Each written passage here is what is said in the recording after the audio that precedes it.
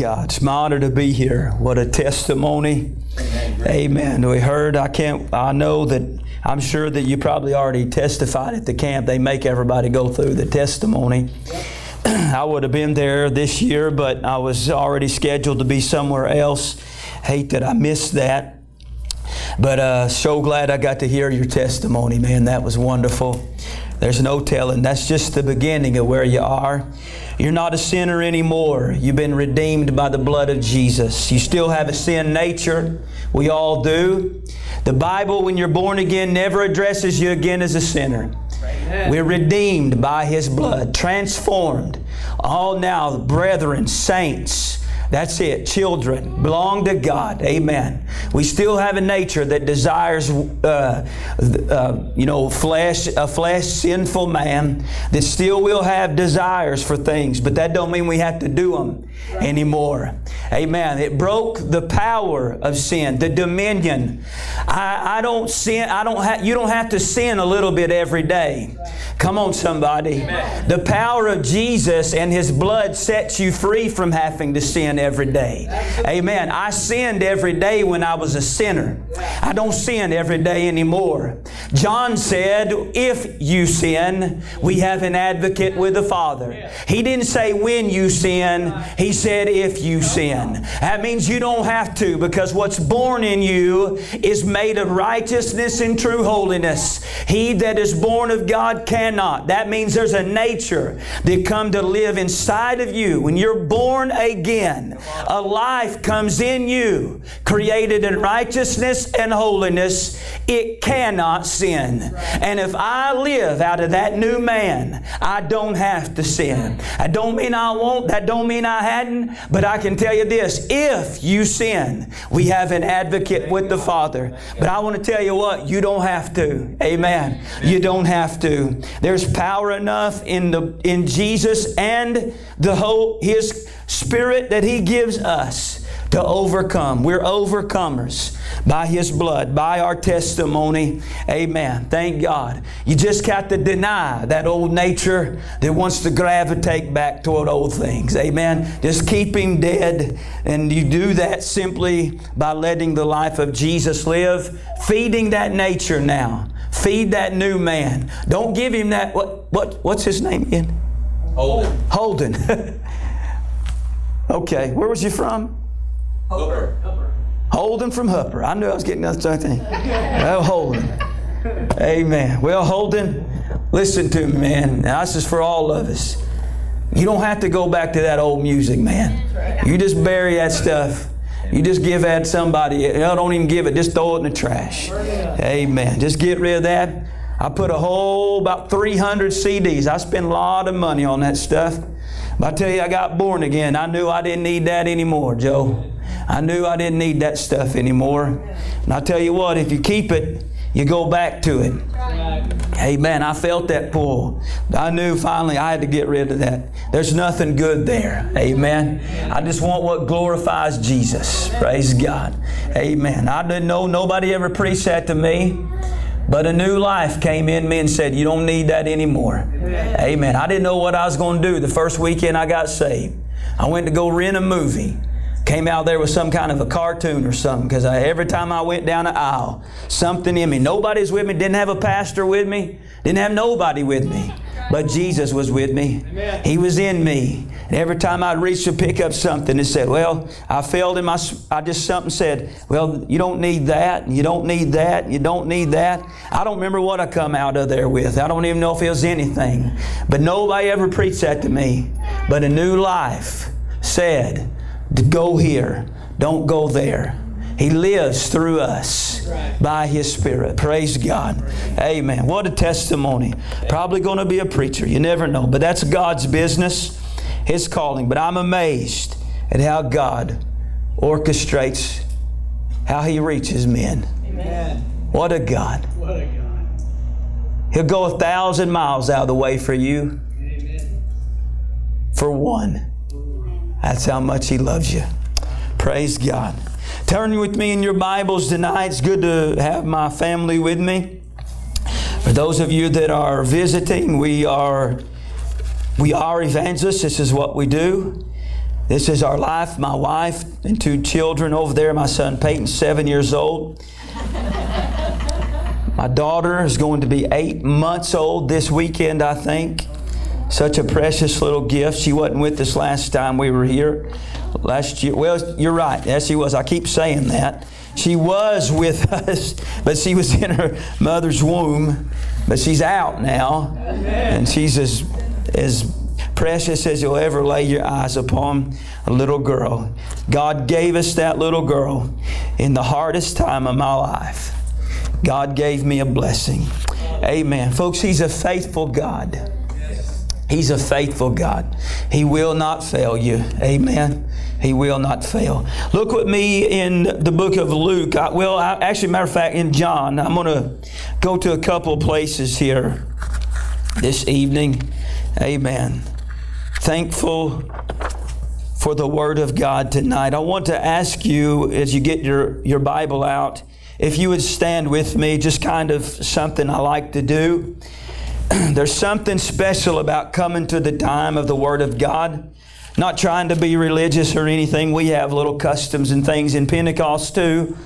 But not that we're bound by those things, but just sometime, you just like to stand and say, you know what? The Word of God is taking preeminence over all of what is being done here. It's kind of a break in the line.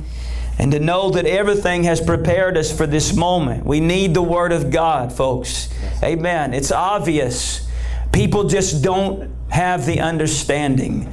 It is a biblically illiterate generation. And God said, my people perish because of that. Amen. There's some things that if you don't know can cost you. So we want to know everything God wants us to know. Look at John chapter number 5. And verse number 25. We're going to go to just a couple of places in John. I'm not going to preach long to you. I'm just going to preach till I'm through. Amen. Is that okay? Amen. All right. Verse number 25, John chapter 5 says this.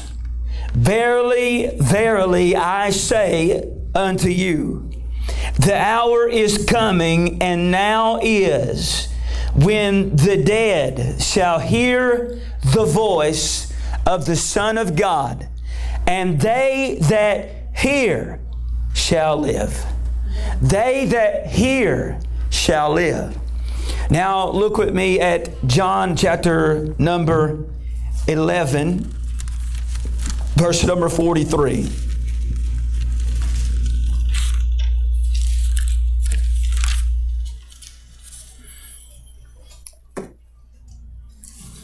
And when he thus had spoken, he cried with a loud voice, Lazarus, come forth. Verse 44 says, and he that was dead came forth, bound hand and foot with grave clothes, and his face was bound about with a napkin. And Jesus said to him, loose him and let him go. Now I want to give you one more verse, just back one chapter in John 10 and verse number 10. I know you could probably quote this, but I just want to take it for a text tonight. The thief cometh not, but for to steal and to kill and to destroy. I am come that they might have life, and that they might have it more abundantly. Loose him and let him go. That's what I want to preach under the thought tonight. Loose him and let him go.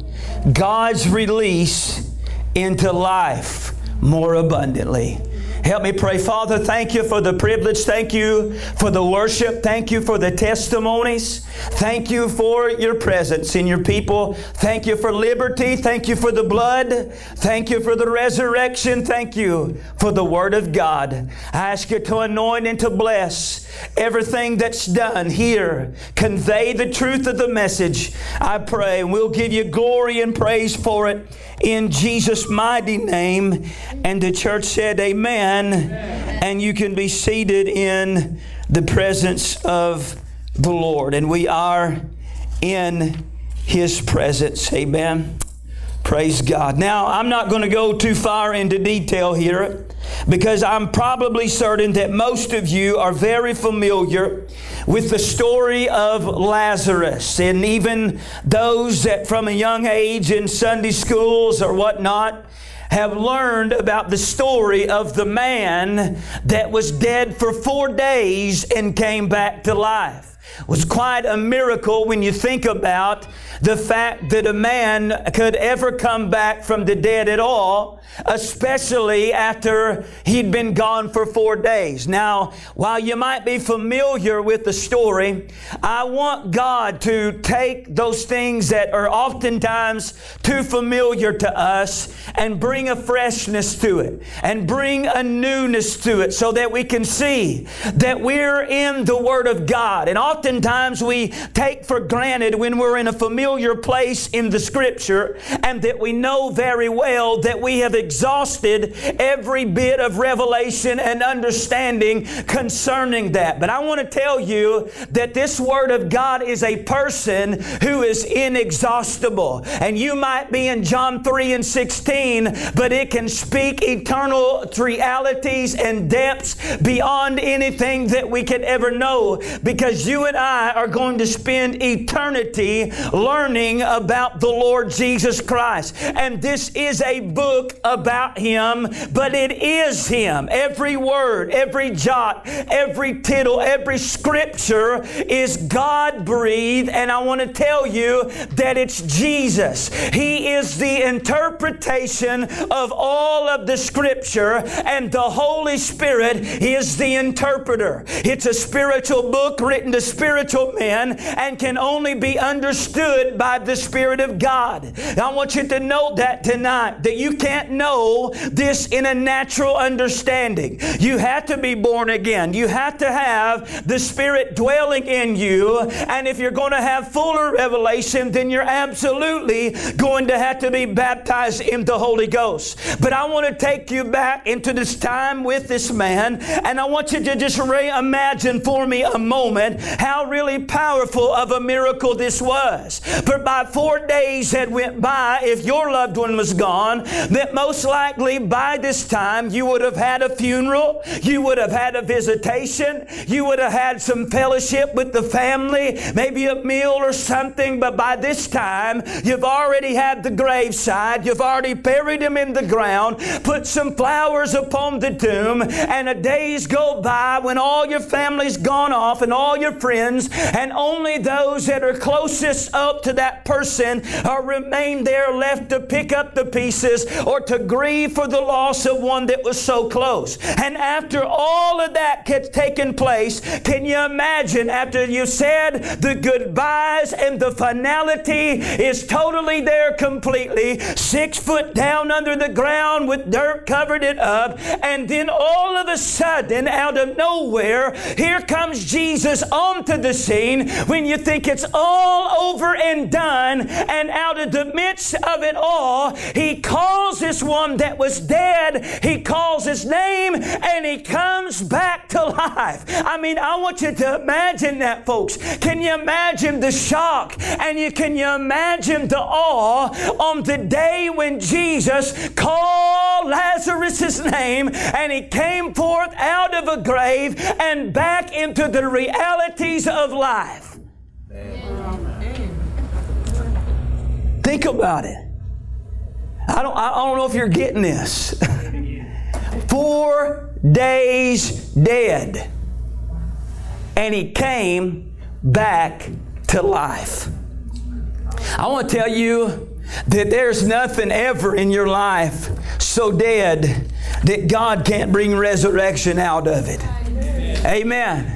Resurrection is God's business. It's the thing that only God does. You got to do a lot within yourself. Man can do a lot of things and accomplish a lot of feats and do wonderful things in life as long as he has breath in his body and as long as there's a beat in his heart. But the moment that that expires, man's business and greatness is done with. But resurrection is God's alone, because only He can bring back what was dead to life again. Come on, somebody. I want to tell you something here tonight, that God is able to resurrect the deadest circumstances, the deadest dreams, the deadest hopes in your life, and He can bring those back to life. And Lazarus was dead for 4 days, and he got the attention of a world because he that was dead came back and came forth back into life. And that is a miracle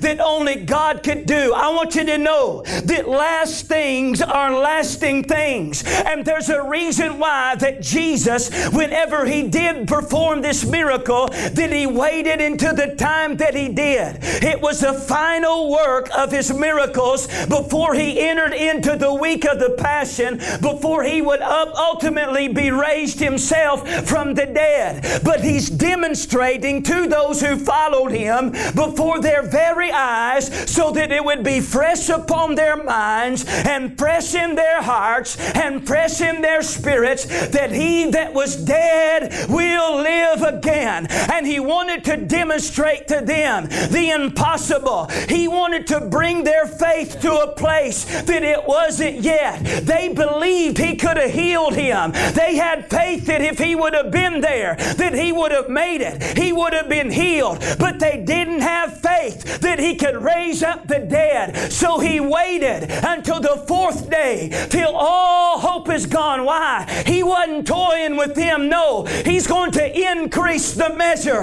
of faith in their life. He's going to let them know, not only can I heal the sick, but I can raise the dead. Hallelujah. When it's totally hopeless, when it's totally buried and gone and laid in darkness, I am the resurrection and the life. And he that believes in me, though he was dead, yet shall he live. And He wanted it to be fresh upon the minds of those apostles, for them to know, them disciples at the time, for them to know, listen boys, I'm going to die on that cross, but I don't want you to worry, because the same God that raised Lazarus will be the same God that will raise me up by the word of His power, and I will live forevermore. Hallelujah. Can you give God praise, church, for His reality of resurrection in your life?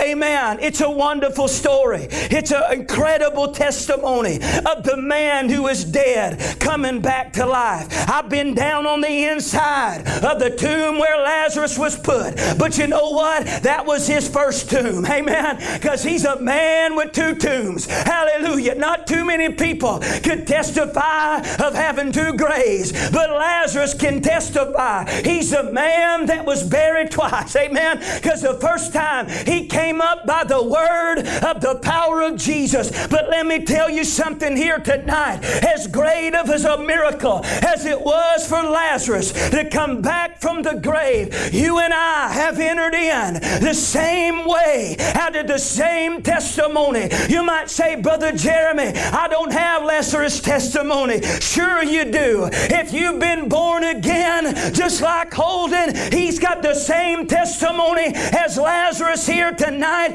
because Ephesians 2:1 says, and you has He quickened, who was dead in trespasses and sin. Hallelujah. Every one of us here tonight was a dead man. We were buried in a grave of darkness. We were in our sins. We were bound. We were dead. We were dead in trespasses. We were dead in sin. But when you believed on Jesus, hallelujah, and when you believed on Him, guess what? He that was dead will live again. Sins forgiven. The power broke off. The power of the grave. The power of sin. Every person person that's born again has the testimony. He that was dead came forth again. Amen. Put your hands together and give God praise.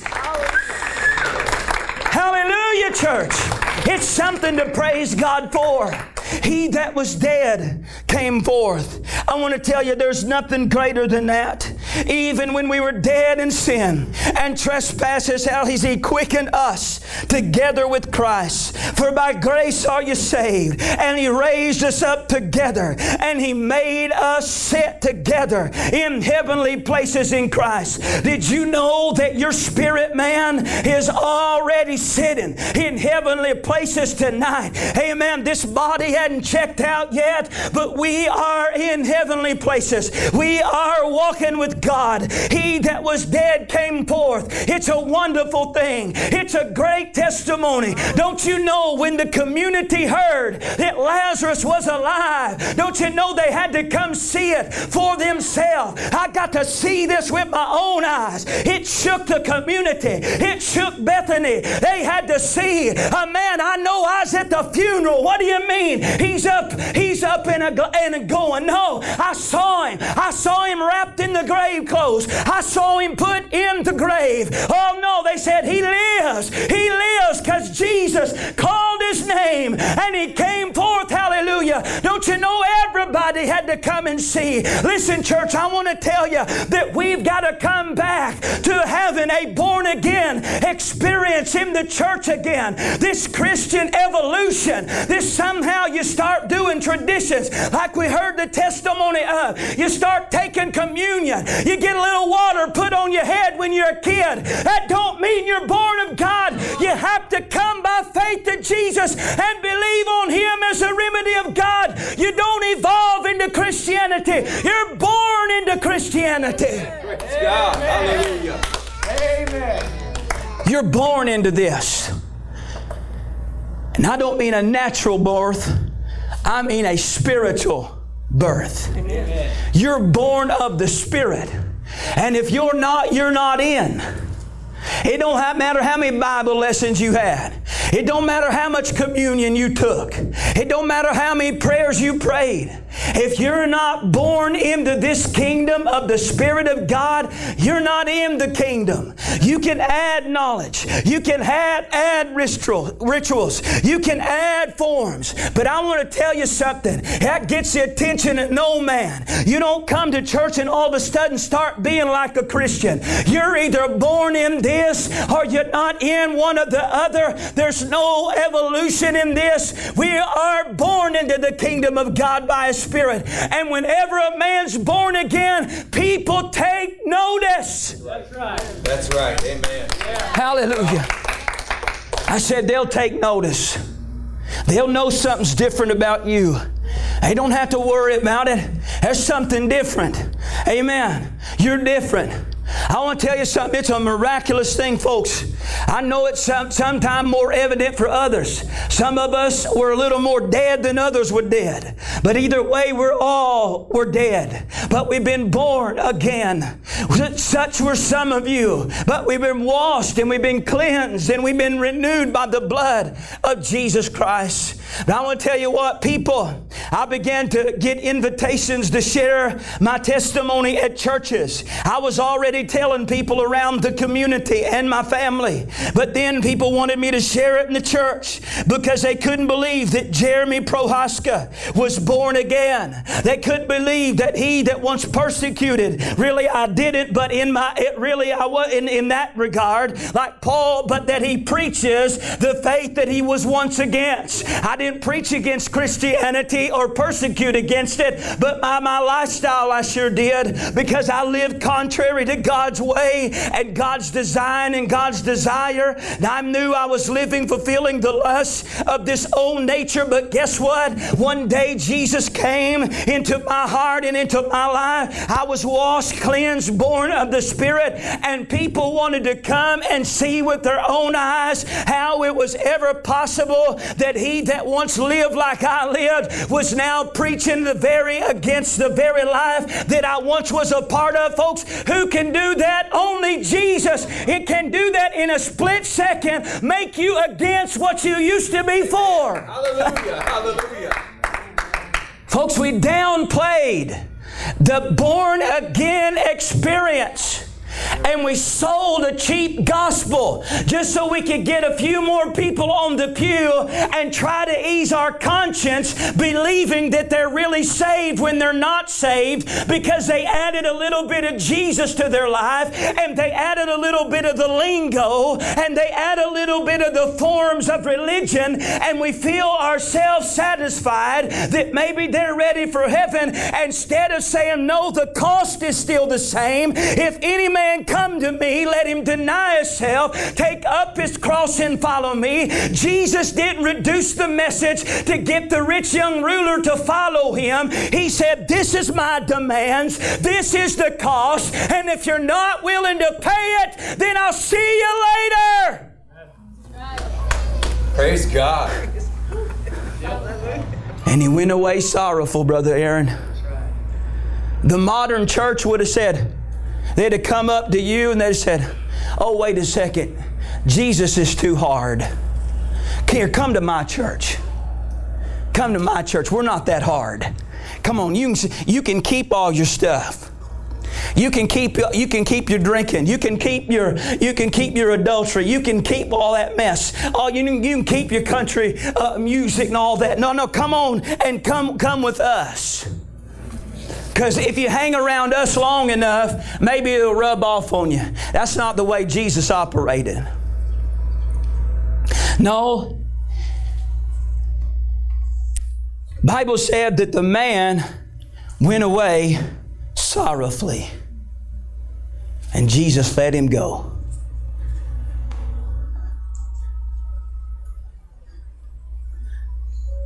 Amen? Yeah. Sure. Because he said, this is what are the demands. And if you can't meet them, then you can't be a part of this kingdom. You see, we downplayed the born-again experience. But think about what that man missed out on. He's the only other one beside the 12 that Jesus said, come, follow me. He's the only one that got that invitation besides the 12.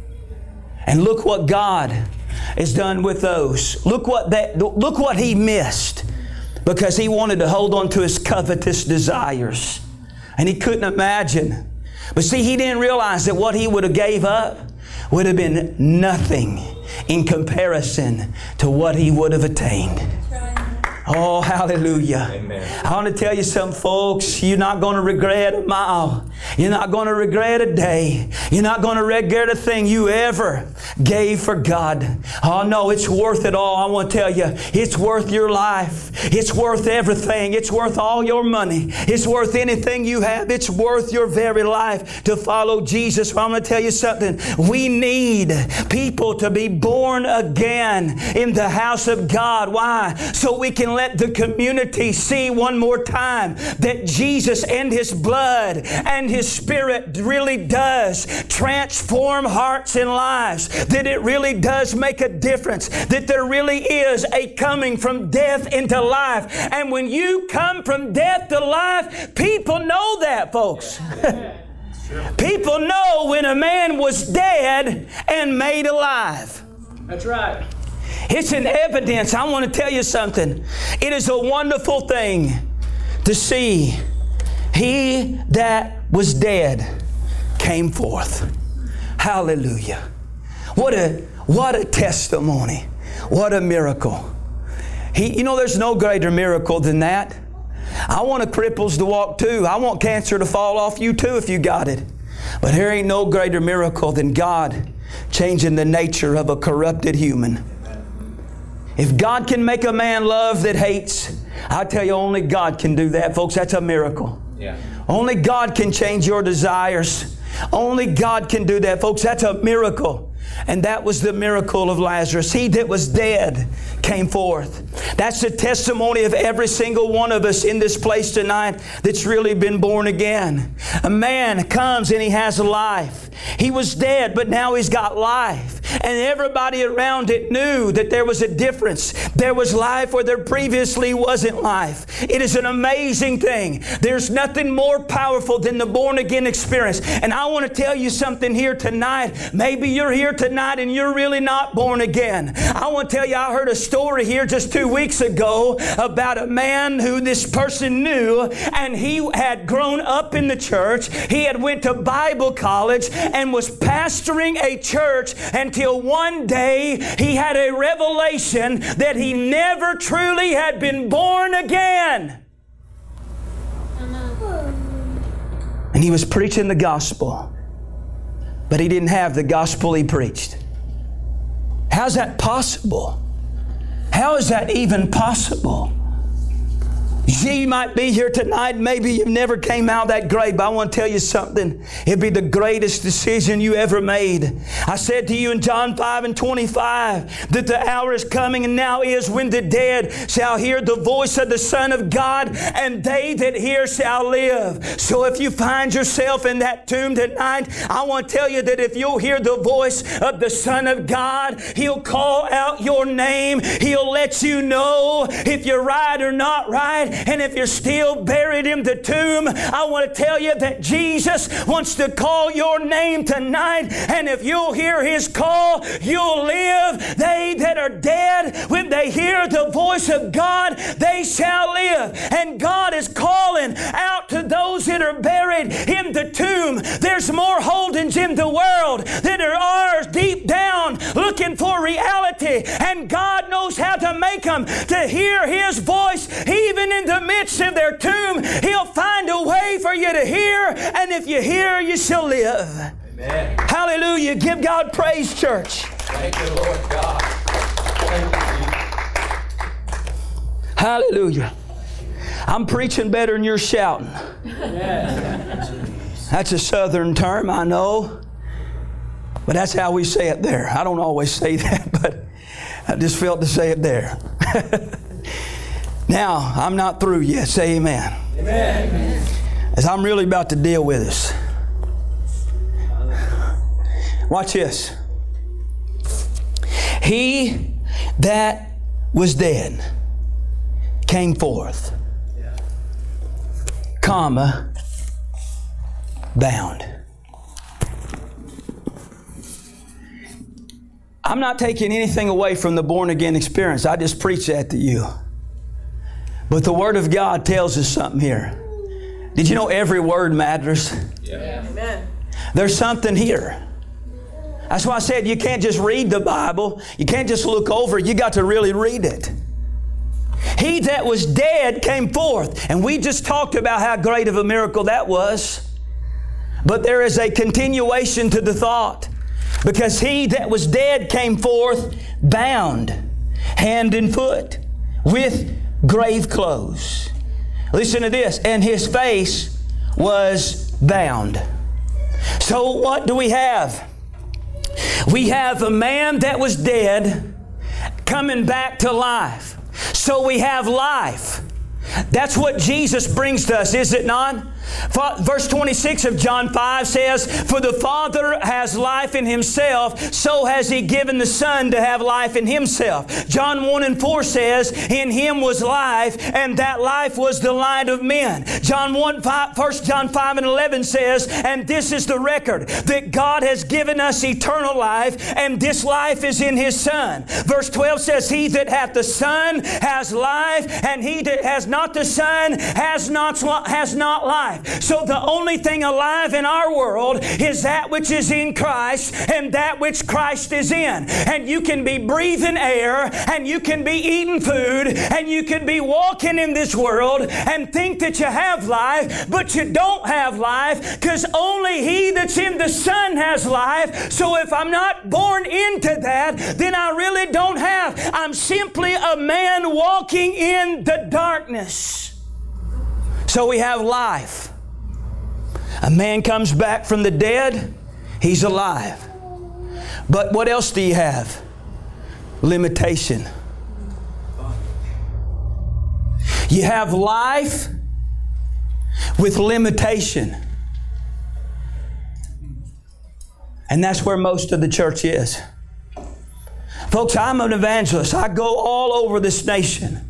If there's any truth I know to be reality, because of personal experience and because of the people and places whom we minister, if there's anything that I have witnessed a great deal of, especially as of recently, it's people with life, but people with limitation.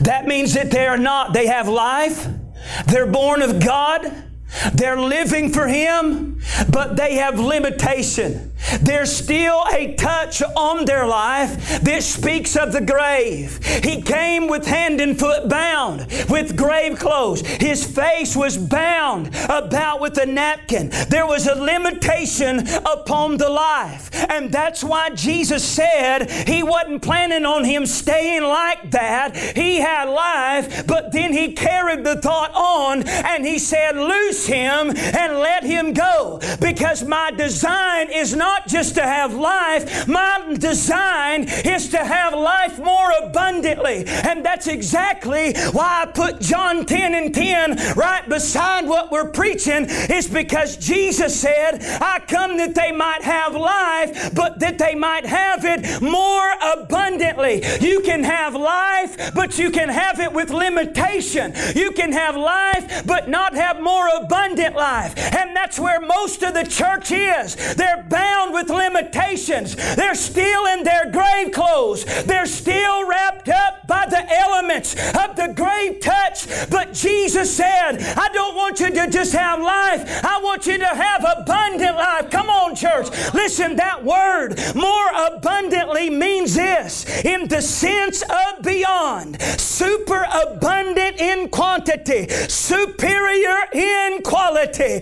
By implication, it means excessive. It means to be more abundant, to be exceedingly, very highly, beyond measure, more superfluous, more vehemently. I want to tell you something. When I read those words, in the sense of beyond, that's what more abundantly, just something leaped into my spirit. Have you ever just thought to yourself, has there ever been a sense in your life? Have you ever just had a sense that there's more than what you have? Have you ever had a sense that there's something beyond? There's something beyond where I'm at. There's something beyond what I have. I've got a sense that there's an abundance I can possess in Christ, and I want to remove all the restrictions and the limitations off my life. Yes. Amen. Come on, church. Thank you, Jesus. I may not be talking to everybody tonight. At least I'm talking to everybody, but everybody won't hear. I want to tell somebody, God wants you to remove the limitations off of your life. Amen. He wants them off. Loose him. Let him go. Come on, I'm preaching to somebody right now. The Holy Ghost is preaching to you right now. And here's what He's saying. Loose him and let him go. And if you're true to what's on the inside, you might be feeling that something is trying to keep that oppressed. But there's something inside, deep within, that says, preach, Brother Jeremy, preach. I want the grave clothes off. I want the limitations removed. Preach me out of this. Take off my limitations. Loose him. Come on, somebody. Let him go. It's time to stop living with the grave touch. It's time to start living just in life. And it's time to access life more abundantly. If you have a sense of beyond tonight, Jesus wants you to unravel the grave clothes from your life. Amen, friend. Bound. Bound. Life, but bound. How was he bound? He was bound in his hands. Bound in his hands. Hands are a means or an instrument of power. But hands also represent the ministry. Every time you see hands in the Word of God, I want you to think ministry, because that's what hands are. Hands are ministry. You see, Jesus put forth His hands upon those that were oppressed of the devil. He put His hands on blind men and they received His sight. He put His hands on deaf ears and they opened. He put His hands on leprosy and they were healed. He put His hands on sinners and they came to God for forgiveness. He laid His hands on children and said, "Let them come unto me." He laid His hands upon the dead and they came back to life. Jesus laid His hands because He ministers through His hands. Amen. He put His hands on a woman that suffered for 18 years with an infirmity, and she was made whole. It was with the hands that the apostles did mighty works. It was with Paul's hands that he said that he laid hands and worked the miracles of God. Hands are the ministry. And we all are called to ministry. Amen. Amen. I'm not talking about pulpits and platforms and positions. I'm talking about ministry. I'm talking about the ability to minister Jesus to a world that's hurting without Him. And I want to ask you, are you bound in ministry? Are you bound in ministry? I want to tell you, folks, I go a lot of places, and in the most southern Pentecostal environments, I know whatever kind of perception you got of what it's like in the churches there. I want to tell you that even there are people with limitation. Some people are so bound in their hands, they can't even lift them up to worship God. It doesn't matter how you probe them, how you stir them, they're not going to lift their hands. You know why? Because they're bound in their hands. I told the story about a man that I know. He went to be with Jesus just a year ago. He was in a wheelchair, paralyzed from the neck down for 20 years. He was 40 years old when he fell from a ladder off a roof and broke his neck and lived. Couldn't move any part of his body from the neck down. But I want to tell you something about that man of God. He never missed a prayer meeting. He never missed a church service. He had to have round-the-clock care from nurses. They had to, in the middle of the service, I saw him on a number of times. They'd had to lift that wheelchair up. Took him 4 hours just to get ready to come to church. But they'd lift that wheelchair. They'd turn that thing back. He'd be totally upside down in the middle of the service just so the blood could rush back through his body. But you know what his testimony was? His testimony to his wife before he went to be with Jesus was that the thing that he missed the most, that he was looking forward to, was lifting up his hands and worshiping Jesus, because he couldn't lift his hands.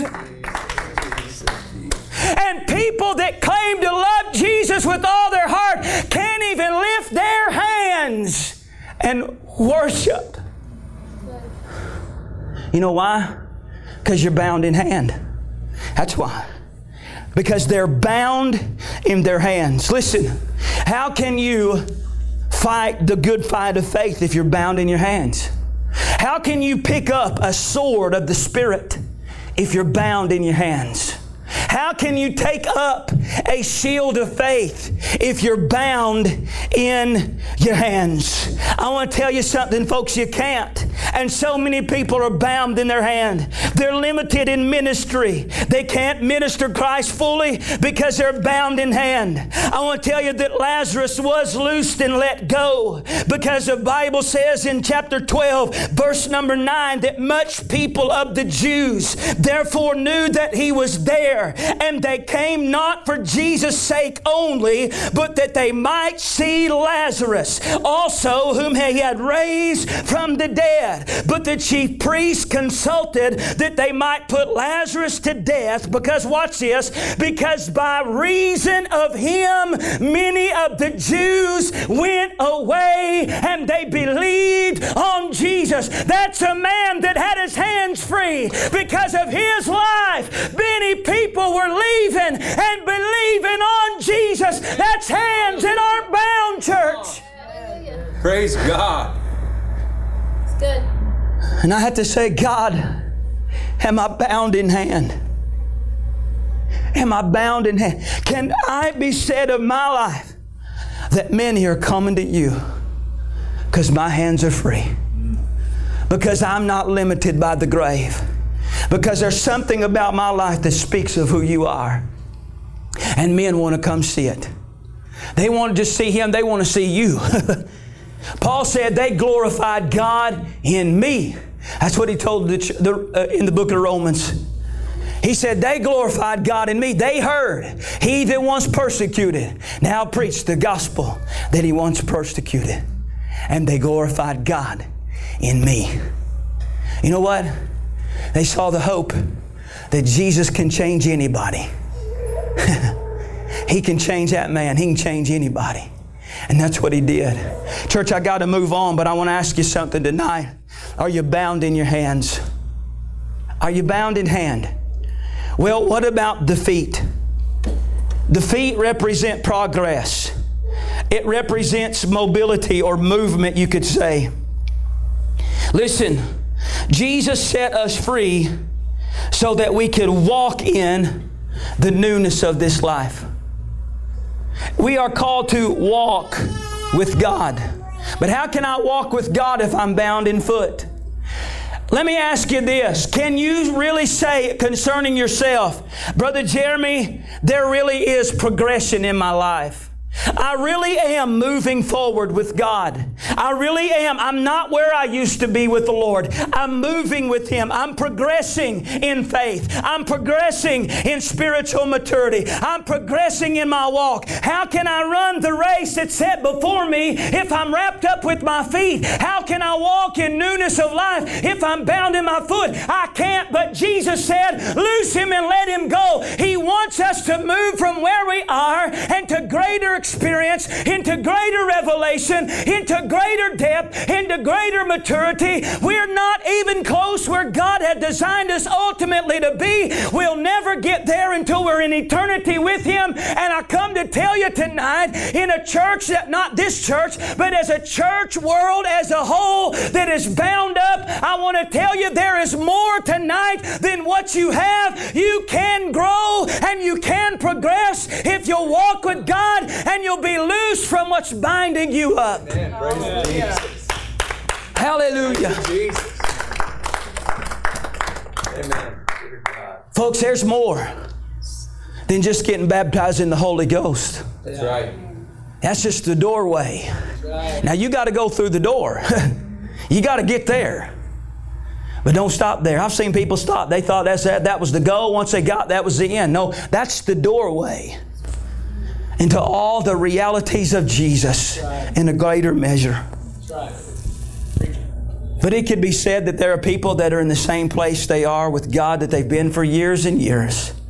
And they sit on the church every single solitary week.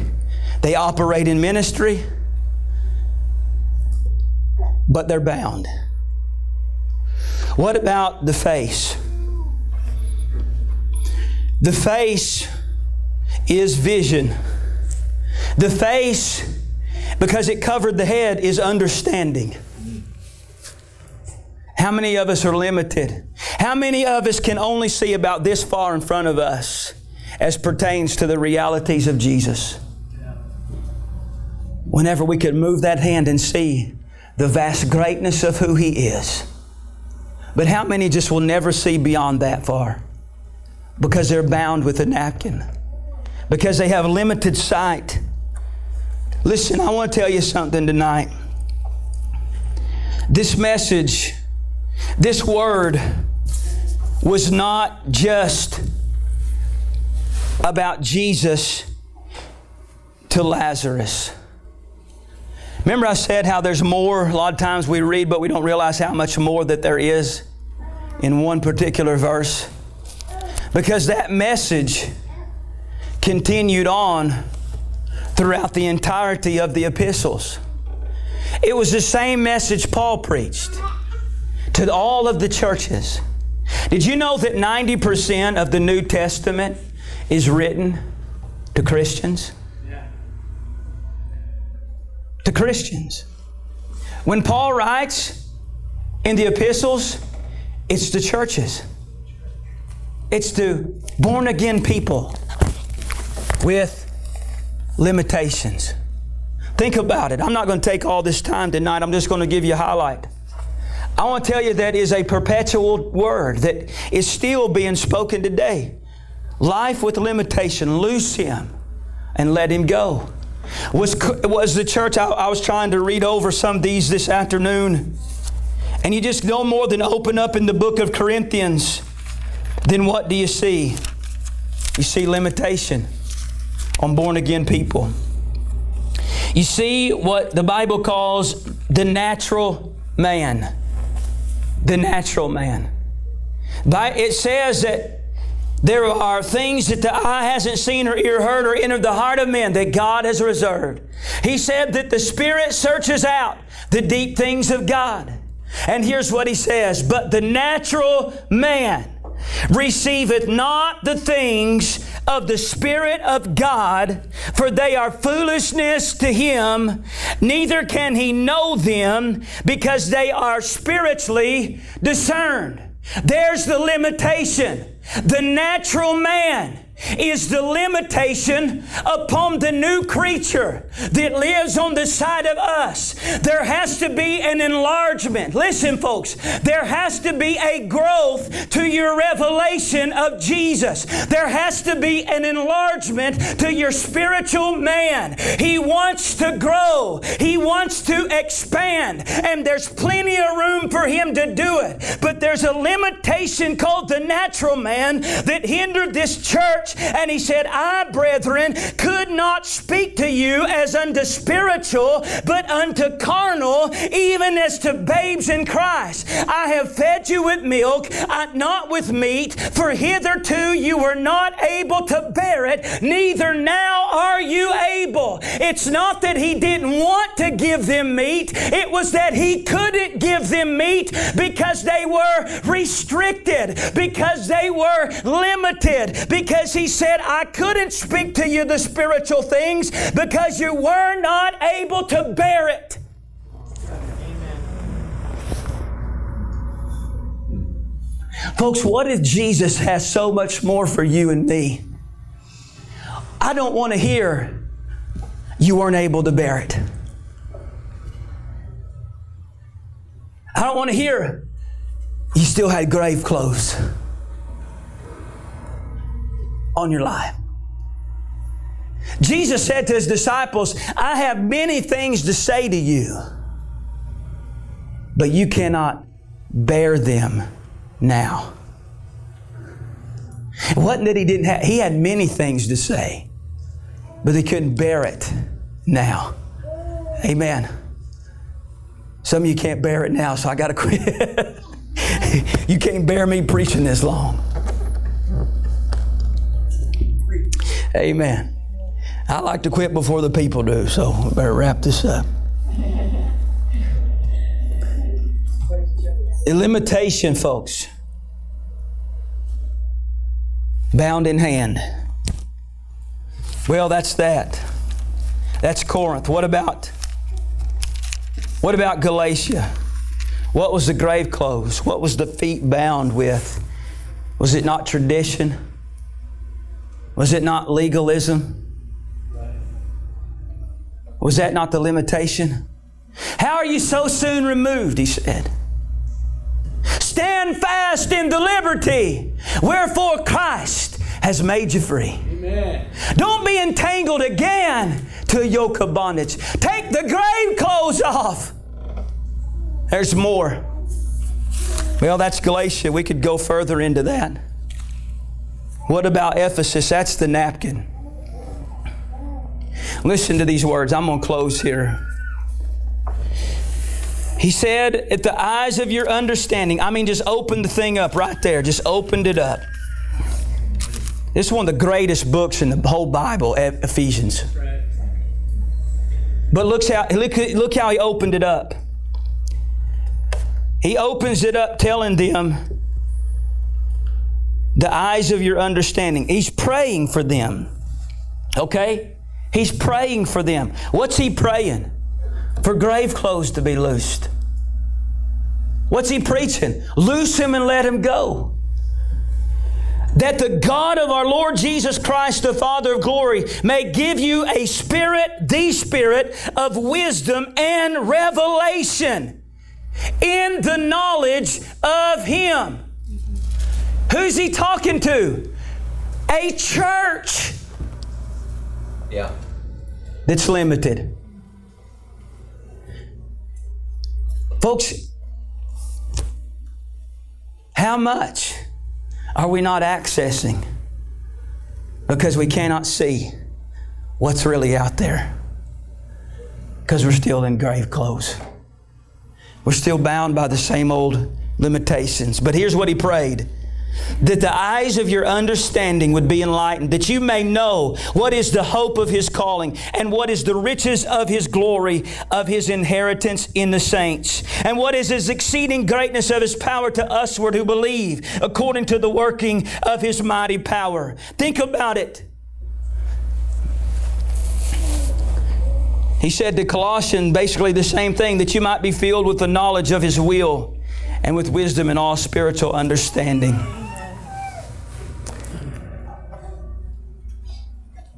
Loose him. Just let him go. Just let him go. Let him grow. Let him. That means stop standing in the way.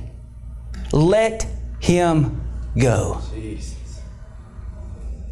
Why don't we just let God have His way in us? Why don't we just let Him unwrap the grave limitations from our life?